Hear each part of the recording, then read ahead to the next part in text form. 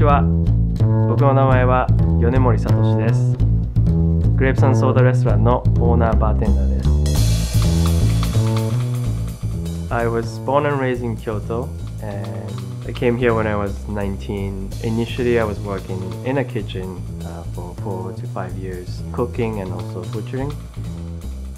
My turning point came when I started barbecuing at the Diamond restaurant. It was 2014, was hanging out with the previous owner, Dave Ganawan, in my hometown. He offered me this opportunity to become a bar manager at the Grape and Soda. I really like unusual ingredients, or more common to the kitchen. I've made a cocktail with tomatoes, parsnip, beets.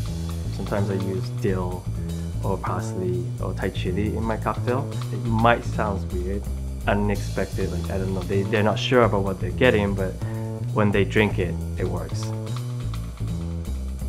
Guests don't know what we are doing, like we're just working behind, but when they left, they find like, wow, that was such a good experience, right? But they don't know why. That's the fun thing about it. It's a kind of magical thing, but then, yeah, next week they come back again. The way that we make old-fashioned is time-consuming. It takes 5 to 10 minutes, mothering the sugar with some bitters and splashing water, and then slowly building it with the hand-chipped ice. At the end, you get old-fashioned, frosty on the outside, and then perfectly diluted. Every time I make cocktail or try to come up with a new idea, I go back to my roots, Japanese culture, and the cocktail that I'm making today is a mixture of my childhood and my cultural background, and try to put it into one drink. That one has a shiso, osmanthus, jasmine tea soda. Osmanthus is something that every time I smell it, it brings me back to my childhood memory.